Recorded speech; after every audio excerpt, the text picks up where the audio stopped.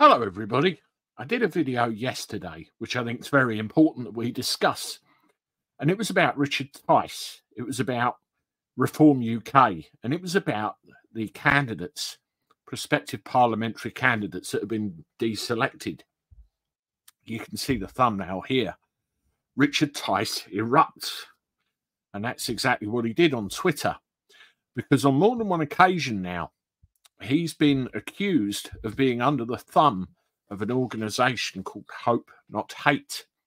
This is an accusation when levied against him he's not very happy with, as it makes him, and by proxy Reform, look like they are under the thumb. Now, with the critical time that we're approaching in our political lives and the future of this country, it's very important that we discuss such matters, bring them to the surface, and then we can decide what the right thing to do might be, whether it be vote reform, stick with what we know, or put the dreaded I do not consent down on a ballot paper. Look into that, by the way. Now, this video yesterday performed very well indeed, and at time of recording, it was well over 30,000 views, and the comments were absolutely mind-boggling. So this is a very emotive subject. What I wanted to do in this video is run through some of your comments so we can hear what you actually think about what's going on. So here goes. Okay, the first one, 2002, is that Lorraine, I think so. It's a mishmash of the two, isn't it? Apologies if I get it wrong. Utter bollocks. Well, that's what he started his reply with. Hope Not Hate is run by Nick Lowles, a left-winger who has been accused of practices such as bribery to get the answer he wants to hear regarding the right-wing parties. Watch TR call him out on his channel. I think he did quite some time ago. Somebody pulled me up on that. Tommy has evidence of Nick's wrongdoings. Of course, there's no substance in this. Why would a right-wing party want anything to do with a far left-wing group? It's madness. And this is how Nick L rolls.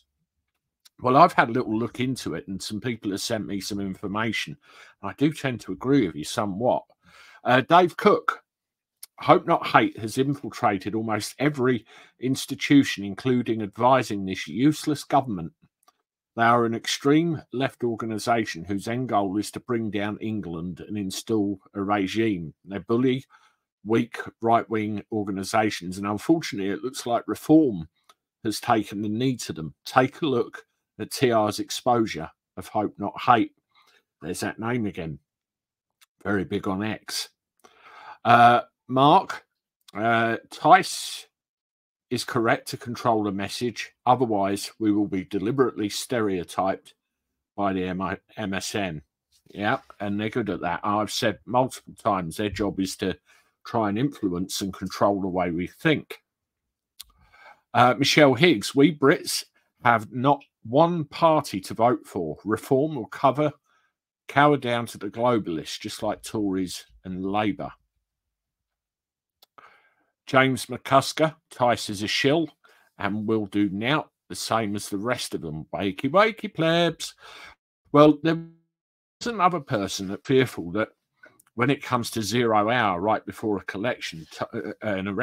election, when he said something else then, get my words in a mucking fuddle like my mate Russ, they will pull a 0 hour withdrawal of some kind. I really hope that isn't the case. SIUK CNC, Reform are making a lot of noise for all the wrong reasons, kicking out real patriots while listening to the far left and hate not hope. Tice is a joke. Well, as I said in my video, when you go into an organisation such as a political party, you are expected to abide by certain standards. And if you don't abide by them certain standards, then an actual course of action is you're out the door. Now, my question is, who comes up with them standards and why? Ian Ramsey, Reform is controlled opposition, but at this point, what option do we have? Now, that's another one I've heard before. Robbie Rook, Vote Reform UK. I don't care what any other party does. We need a radical new party, and they are the one. The candidate, if they are wrong-uns, will get whittled out. It's a new party. Even the Labour and Tories and SNP have wrong-uns. Yeah, I mean, I totally agree with, you know, the basis of your comment. At the end of the day, our system of government is fucked, to be blunt, and we need something else in its place. Is that reform? Or do we have to go further still? James Hay, why should Reform do in-depth scrutiny of their candidates when groups like Hope Not Hate are happy to do it for them, free of charge? Well, it's different ends of the political spectrum, isn't it? That's the what's worrying people, I think, the perceived control of it. You know, this could be that Hope Not Hate has been involved somewhere and the media are throwing this out of proportion, or it could be that Hope Not, they're a real problem. Jonathan, the social media posting that you displayed ended in mid-sentence. Did you display the whole thing? It depends what route you came in on, Jonathan, because I put this out on YouTube, obviously, X, Facebook, and Instagram. And I know with X, sometimes it truncates things. So you have to be wary.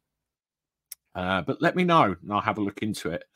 Mr. Daisy May, the history of politics is strewn with such bitter and twisted muck stirring. It's expected from all quarters. It's a given.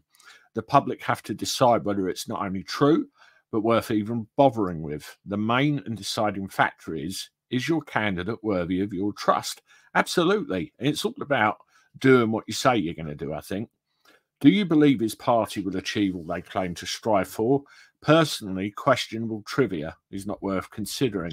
At the end of the day, it's not voting who's going to walk into number 10. It's voting for who you want to represent you in Parliament, in your area. That's who you've got to figure out, and then look at, well, they call it the contract with the people, don't they? Because manifesto has turned into a bit of a filthy word. Carlos Strumpy, and that is why Reform will never be in power. They won't be able to get enough candidates for the election. They have stood down 70.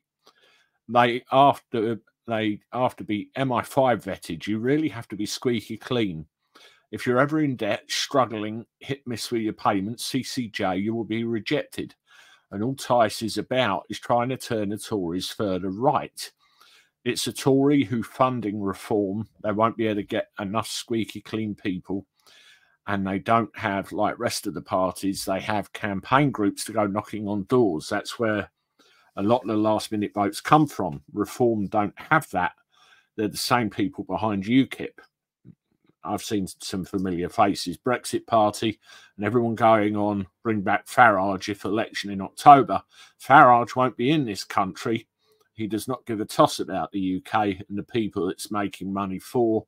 He will be in the USA doing Trump election, making millions. Well, there is reports that's where he's going to be, isn't it? We'll have to see how it all pans out. But I know what you mean. There's some very familiar faces. I've followed that for a long time.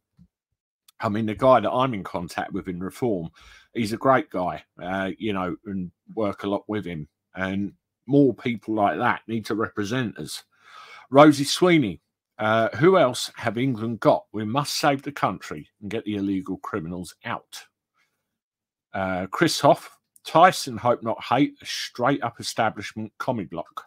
If Reform UK are going to offer any hope for ordinary Britons to take their country back, he needs to be out. I mean, I've heard, you know, other YouTubers say he needs to go and be replaced by somebody else. You know, the general consensus here seems to be the same, doesn't it? We need to vote for Reform because what choice have we got? That's what you're saying. However, I might have a problem with Richard Tice. That's coming across from your comments as well.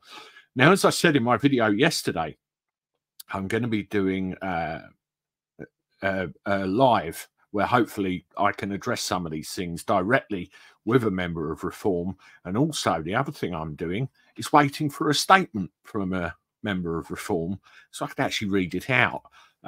You know, I had that conversation 2 days ago and hopefully something will be forthcoming. Anyway, as always, thank you very much. I hope those comments were useful. At least, you know, we get to know what people are thinking. Please hit the like button, and that helps the algorithm spread everything about. Share this on your social media feeds if you can, and subscribe to the channel. It all helps, and we're getting very near 80,000. Hopefully, we'll be over it by the end of the week. Here's another video for you. And as always, I look forward to talking to you again soon. Toodaloo.